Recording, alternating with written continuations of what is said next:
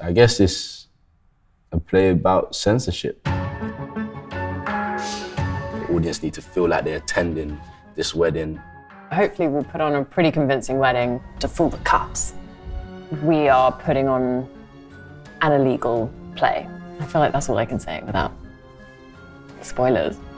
I just kept reading, even if it was 5 minutes, I just couldn't wait to get through it. The characters are really clear. It's been great. It's been a really fun, light rehearsal room. Jonny is a very exciting actor, really helpful and really passionate for what he does, and it's been special to kind of receive that energy from him. And obviously, because this is my first play as well, he's really understood the process for me and really been trying to nurture me in that way, so I really appreciate it. I hope that people buy into it, like really buy into the world and the stakes of it. Can't wait for people to see it.